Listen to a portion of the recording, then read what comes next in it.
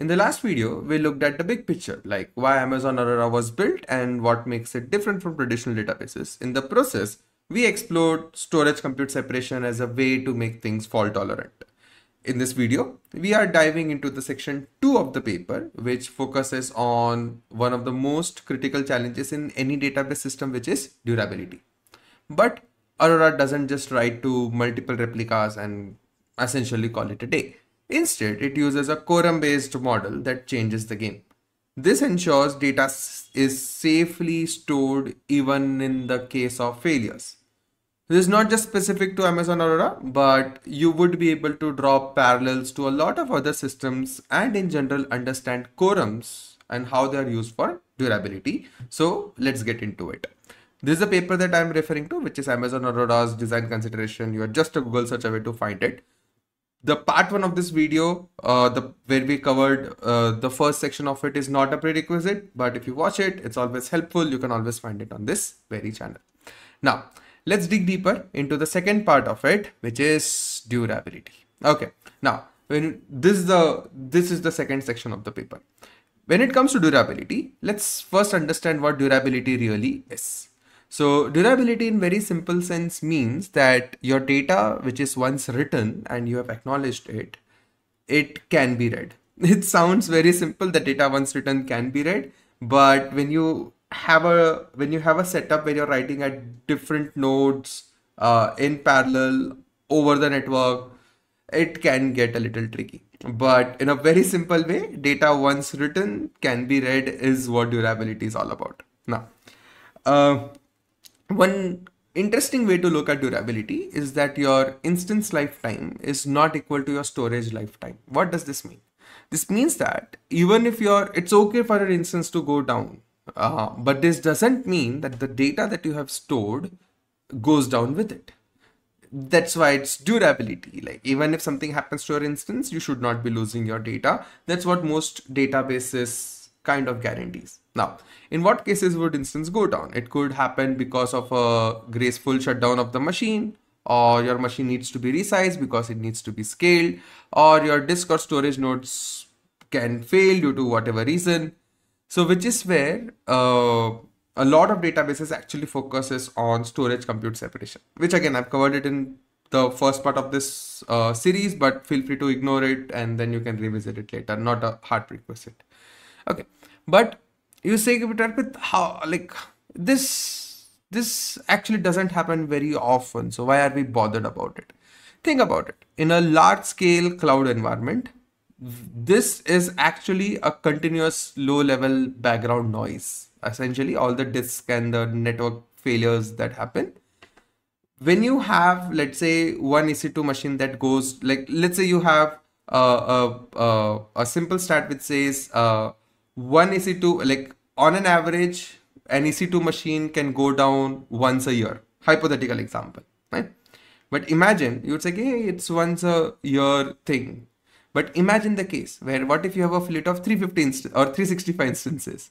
Suddenly your yearly failure is like you are almost always every day on an average, you are mitigating an instance failure, right? So which is where when you're managing a large fleet of infrastructure, do not consider your error as if it happens. It's more about when it would happen. So you have to make sure of that. And this is classic case where you would be focusing on like the errors that would happen would be like a transient lack of network connectivity to a node, or your temporary downtime or a machine reboot that happens, or maybe a permanent failure of a disk, a node, a rack, a leaf, or a spine of your network switch, or even a data center for that matter. So when you're offering a database as a managed service at this scale, this all needs to be considered. So the core approach is essentially a quorum-based approach. Now, first of all, what does quorum mean? Quorum means that you may have like a decentralized, like a set of nodes who are agreeing on to something, right? And they all should be agreeing to one and the only thing. That's what quorum is, right? And eventually they would agree on all in the like all of the nodes would be agreed to that one thing, that one state, right? Now, the whole idea of quorum is and again, here we are talking about quorum in the case of durability. right? And the idea is simple, that instead of having one copy of data, you would have V copies of data. V could be any number that you pick, 3, 5, 7, 9, whatever, 1, 2, 3, 4, 5, 6, up to you. So V copies of replicated data, and a read operation must obtain a read quorum of VR nodes, which means that when I issue a read, I would consider my read to be successful when my read is served via VR nodes, and then I would be taking the most common value or the latest value out of it depending on my resolution strategy, and I would consider that, hey, this is the value that I would be returning. And the write operation must obtain a write quorum, sorry, not a read quorum, but a write quorum of VW nodes. Now, what does, let me make a change right here, otherwise I would forget. Okay, write quorum of VW nodes. Now, what does here, what it means is when I'm issuing a write, my writes would go, I would consider my write to be complete if my write is successfully done on VW nodes. Otherwise, I would not consider it. But, and the most critical condition is VR plus VW should be greater than V. What does this mean? That the number of nodes on which the writes, the bare minimum number of nodes on which I would write before I say my write is acknowledged or my write is complete, plus the number of nodes that I'm reading from, out of which I would be picking the latest value, it should be greater than V. Not greater than equal to, but strictly greater than V. This way I'm ensuring that there is at least one node with the newest version so that I can serve my latest read, and I can ensure, I can serve my latest read when the read is issued and my write overlaps with that, right? And more importantly, my VW should be greater than V by 2. Now, the reason for this is very interesting. Like, we typically just consider VR plus VW greater than V, but VW should be greater than V by 2. Why?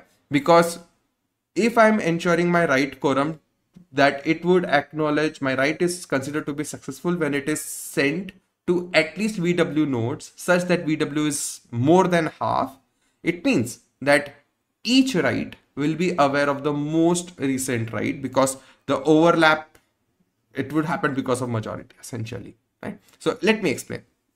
So you would not have a condition of a conflicting writes. For example, let's take a very practical example. Let's say I have my total number of nodes to be 10, right? And I consider my VW to be 2. That if my writes is successful on 2 nodes, I would consider it to be my writes to be complete, right? And my VR is 9. 9 plus 2 is greater than 11. So my first condition is met. But because my VW is not greater than V by 2, which is 5, because VW is 2, what would happen? Now think about it. There would be conflicting writes. Let me explain. Let's say my write has come for a particular key K1 and it has gone to node A and B, right? And because both A and B acknowledged it, I would say my write is successful, right? And then my another write came and went to node, my conflicting write came and went to node I and J, and they also agreed. Now the problem is, because both the writes we have acknowledged to be correct, but these are conflicting writes, ideally the second write should have been rejected, but that would not happen. So now, which is the final value?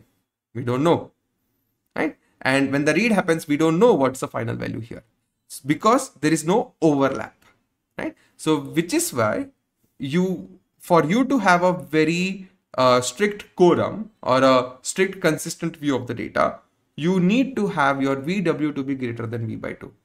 This way, of the write node overlap, you would know that because VW is greater than V by 2, when you make sure that your write is, whenever you issue a write, even if they go to two, like you would never have two disjoint subsets of nodes where my write is getting acknowledged, right? There will at least be overlap of one node. That's what we are trying to achieve here. But then, okay, if that's the case, I would go with a very standard configuration of, hey, let me have a 2 by 3 quorum or 2-3 quorum. Now, what is 2 by 3 quorum? It means that I would have a 3 node, and out of which 2, like my VW would be equal to 2, right? Now, V is equal to 3, VR is 2, and VW is 2. Now, this is inadequate at scale. Why so? So this is almost like whenever someone explains quorum or someone talks about quorum, this is a very popular configuration that people would go with. Hey, 3-node quorum, and out of which we would consider majority, right? So 2 for reads and 2 for writes. Overlap would at least be 1. But at scale, this is not a good idea. Why? Let's make here we'll dig one step deeper. So at scale, you have a larger fleet of infra, and as we discussed, prone to failures. Right? So the nodes are consistently and continuously failing here or there, left, right, and center. Right? Nodes can go down, disk can go down, machines can go down, and even the entire availabilities of the data center in itself, or the entire availability zone, which is typically a data center, can go down. Right? Due to network failure, power outage, natural calamity, whatever. Right? Now consider this scenario. Like, why am I saying it's inadequate at scale? So let's consider the first scenario. The first scenario is simple. Imagine all of your 3 nodes are present in one AZ. So if that AZ is down, it's not uncommon. Right? If that AZ is down, your complete data becomes unavailable. You may not have lost the data unless there is a major like event that leads to like loss of storage due to whatever reason. But at least your data becomes unavailable for whatever reason. Right? So 1 AZ, of course, not a good choice here. Now imagine you have a situation where your 2 of your nodes are on 1 AZ and 1 node is on second AZ. So if the AZ which contains 2 node goes down, then again you would not be able to meet a quorum because you only have 1 node which is available, and you cannot have quorum because you are waiting for other 2 nodes to be available which are not there. So your writes are hampered, your reads are hampered. Now consider the case where you have 3 nodes distributed across 3 different availability zones. Now even if one of the availability zone, when one of your availability zone becomes unavailable, then you have 2 nodes. You are like, hey, I have 2 nodes to handle it. But think about it. Because the errors are continuously happening, what would happen is, what if one of the 2 nodes in the other 2 ACs is down due to whatever reason? And while this availability zone is unavailable, this one extra node went down. So now you again lost the quorum. Given we are operating on a very large fleet, this is not very uncommon. That's why we have to be mindful of it. So at scale, the probability of double fault is sufficiently high. That's the whole idea. So that's why 2x3 quorum is typically inadequate at scale, especially at Amazon scale. So what does Aurora do in this case? So Aurora has designed its quorum such that it can tolerate AZ plus 1 failure, which means it can tolerate that if one AZ is down, one availability zone is down, plus one more node is down, still my database would be up and running or would be available.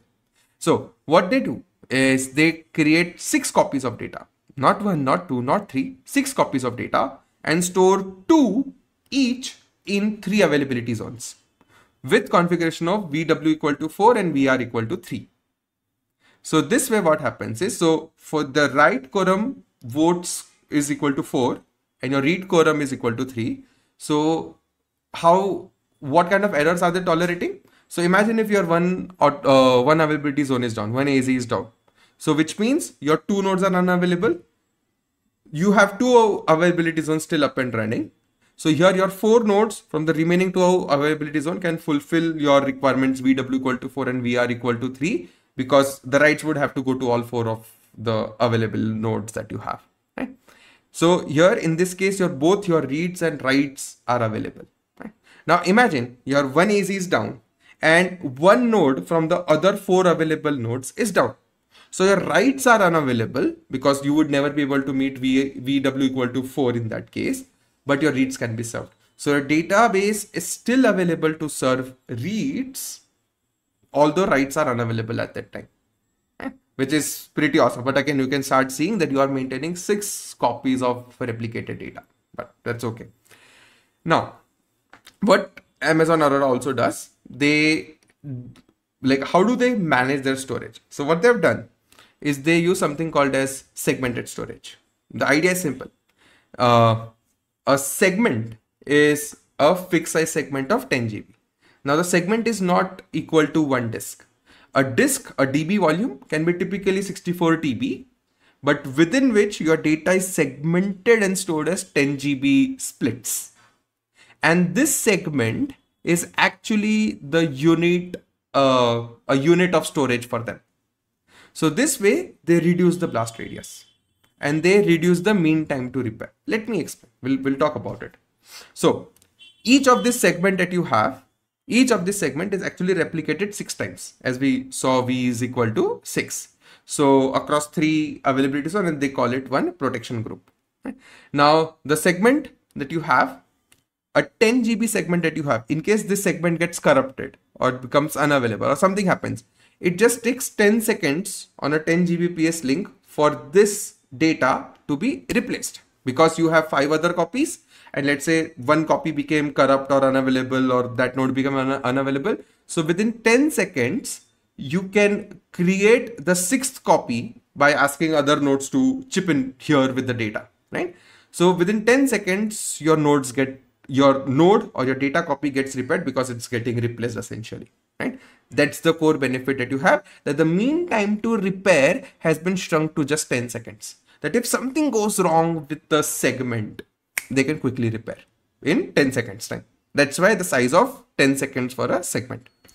For you to lose quorum in this setup, you need, again, your disk is not your unit of storage here, your segment is. So for you to lose the quorum for that segment, 2 nodes holding the same segment should fail, belonging to one AZ. 2 nodes belonging to the same segment should fail, plus a complete failure of the AZ holding the same segment.